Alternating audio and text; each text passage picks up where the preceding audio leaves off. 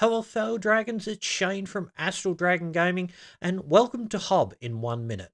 HOB is basically a game where you are a protagonist that is armed with a sword and has had his other arm basically ripped off and replaced with a huge stone fist that does mega damage to a lot of things.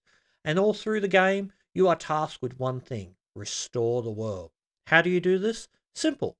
You fight, do puzzle solving, and on top of that, you reshape the entire world by mechanically manipulating different pieces up and down and around. And I'm not just talking tiny bits, I'm talking all the land masses and everything.